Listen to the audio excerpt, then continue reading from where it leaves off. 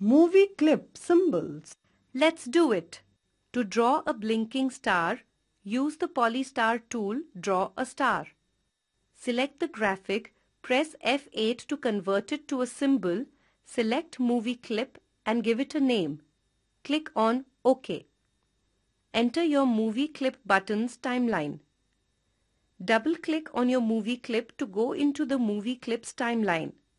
Observe the edit bar. You can see that this timeline now belongs to the new symbol. You will see the star which you had drawn in the first keyframe. This is just the shape now. You need to convert it to a movie clip again.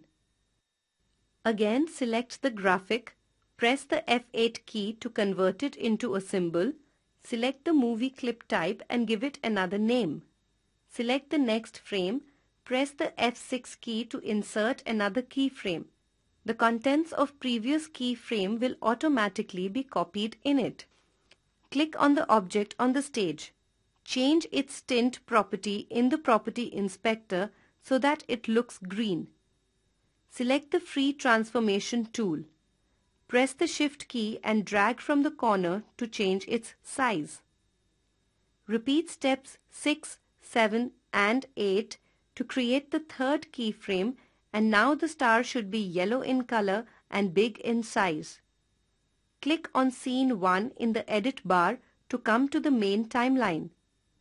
Press Ctrl plus Enter key to test the movie. You will see the blinking star. Modifying the above activity to create the night scene. Select the star, open the Edit menu and select the Duplicate option or press the Ctrl plus D option. The duplicate copy of the star will appear on the stage. Using step 1, make several duplicate copies of the star. You can also resize the copies if required. Insert a new layer, name it Background. Drag it below the star layer. Draw a black rectangle to cover the whole stage. Test the movie.